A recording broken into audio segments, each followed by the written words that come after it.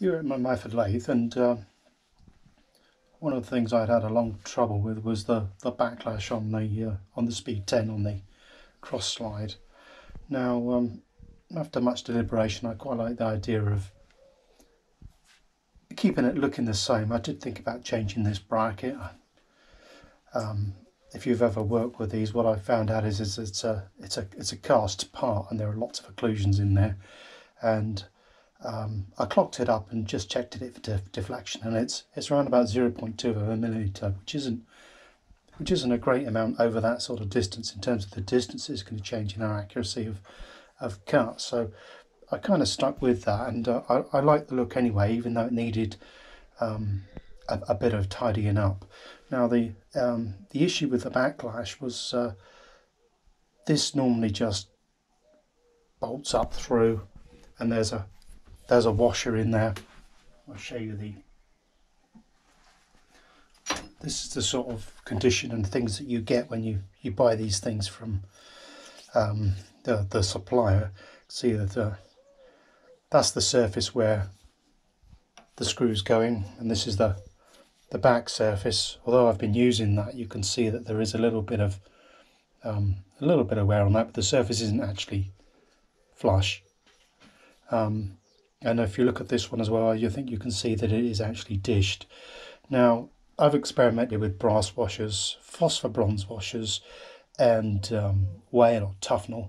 In here as a fibre washer, and there's always been backlash, and you always adjust it up. And I think the problem with it is when you go up to tighten up on two metal surfaces, you're going to go through a very, very steep curve of going from being slack with a bit of play in it to very, very tight. And one of the things I didn't like was the friction feel of that. So I've been through and set up the cross slide with the detail on the bed, and adjusted all of the screws on the jib strip so that there's not any play in there. I mean, I was allowing there's always deflection in the metal, and when you move the part it moves a little bit, but it's a case of finding out where that point is and just allowing a small degree of play. So what I went through is I went through the jib strip and adjusted these at a single point all the way along the bed as I moved along, and now that's tight with no play along all the way across. And it's not tight as in no play, but not tight as in friction, because I could just push that across with my finger now, and there is no perceivable play from one end to the other, allowing for 0.01 of a millimetre of actual slop when I set the screws themselves.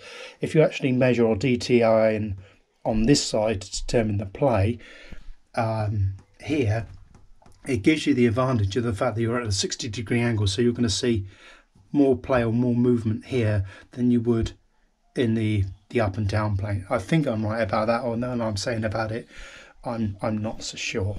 Anyhow, back to this part.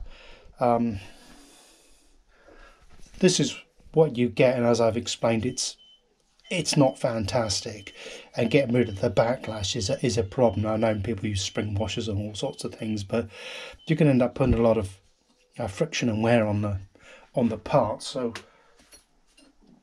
this is my prototype part. What I did was to mount a spare one of these on a faceplate using this surface here. So it sat on the lathe a little bit like that, and I bored out all the bits in the middle,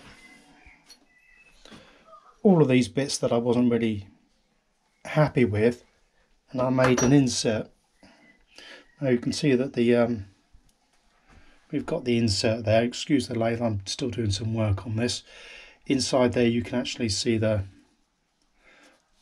point where I've actually pinned it. So I put the bearing in and actually pin it here and here. Even though that is a press fit, I always like the confidence of having some metal in the way, and this is silver steel I've used. The bush is the same front to back. You can see I've got a 3/4 inch or 750 thou bearing pressed in there, and it's 5.55 millimeters thickness, which is an imperial size, but I can't remember off the top of my head.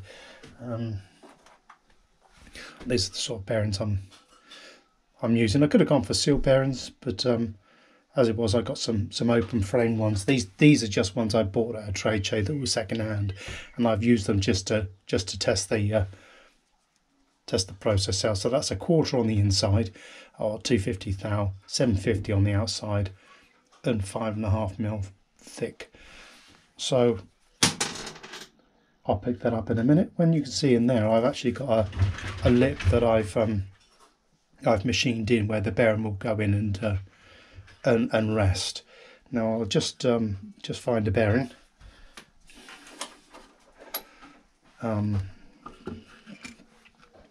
Hopefully that should drop in there.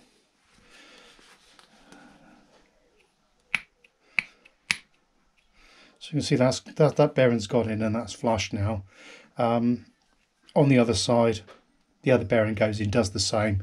The existing shaft goes through here, and then you can actually tighten up on the bearings, because the more side thrust you put on these, it's a much gentler curve. So you can get this to a point where it is actually nipped up on the bearings, and there is no play. I mean, as soon as I move that backwards and forwards, there is no perceptible play, and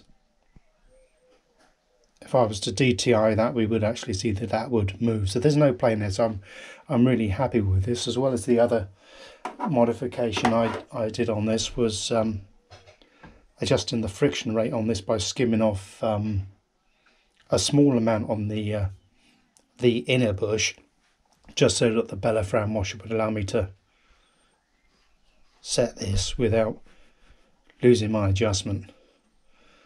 So this was part of the modification. I've actually sprayed this with aluminium primer, etch primer, and then I used black engine paint on the top, black engine enamel, just to give it this finish, and masking off the bits here where I've actually scribed back and polished and graved with the scriber the index line there, so I can see what I'm doing. One of the other things I like about this now is the fact that this part generally runs true, where there was a nutation action before. You can see where the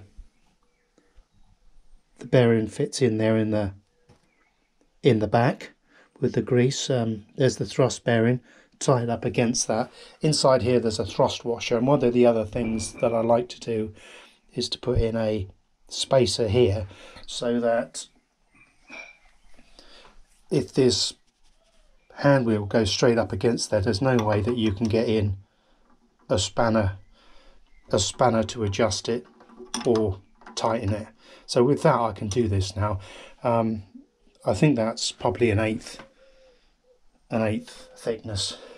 So this is 3/8 by a 1/4 hole and an 1/8 thick, and that's it. Behind there's a phosphor bronze washer, even though it probably doesn't need to be that, because it's clamped between the inner race face and this wheel, which have no relative movement between them. So I could have used anything, but as I was in a phosphor bronze mood, and it kind of took me, I like machining it, I decided to go with that. So that's the cross slide improvement. I have seen other people do this, and they've used thrust bearings in here. Now you can have a thrust bearing on the inside, so when you tighten up that's fine, but if you're boring or doing an internal, you're coming back this way. So I kind of ummed and ahed about that. I mean, the force on this is relatively light, and I'm not going to be taking crazy cuts on this, so I think the load on these bearings would be relatively light, but I did go for deep groove bearings. They weren't a lot of money, and the change it's made to the lathe and the level of precision I can get now is it's just beyond compare. I can take skim cuts and